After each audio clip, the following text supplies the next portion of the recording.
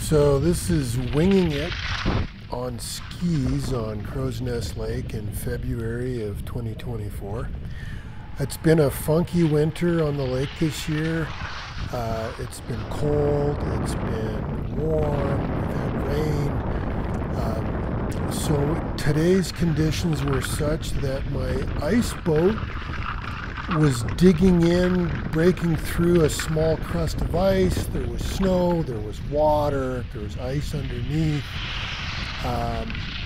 The skates on the ice boat were digging in, and I really was struggling.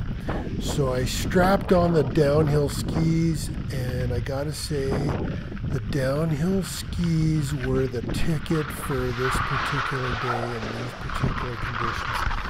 Rode up over the snow, it could go through the water. If there was a thin veneer of ice, it would stay on top.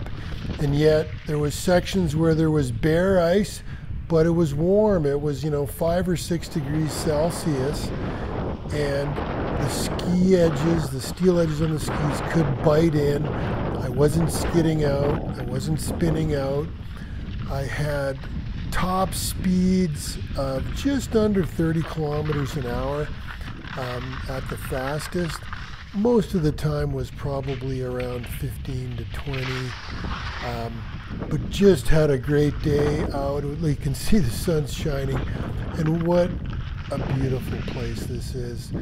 On a perfect day in February.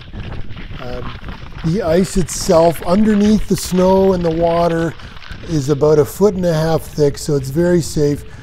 Nevertheless, I am wearing, a life jacket just in case. I do have my ice daggers. You can see them hanging off my life jacket there. In the event that, something does happen and I bust through, I do have the provisions for self-rescue with the ice picks, and the life jacket.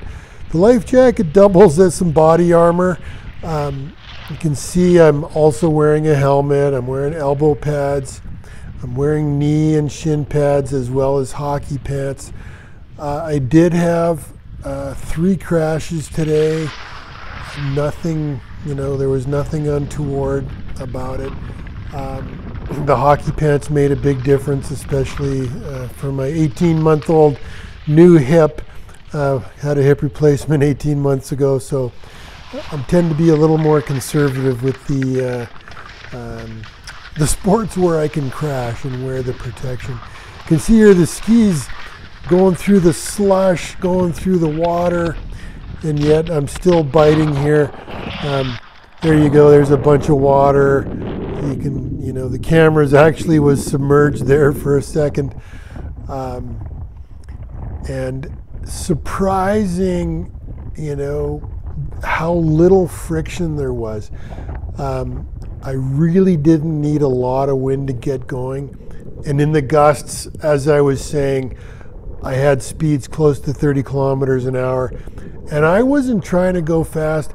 I'm not a real great downhill skier, so I'm not super confident on the skis. Confident enough for these conditions and doing this. I was doing jibes, so here's a jibe, heading, just turning downwind and flipping the wing around. I was out there for probably 2.5 or 3 hours, and I probably had 60 reaches.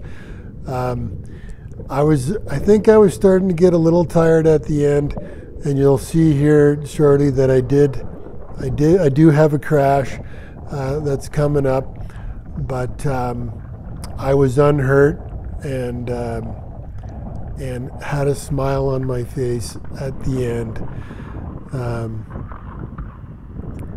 Here we are. Here's where I just catch an edge, lose my balance, and it's all over in a second there.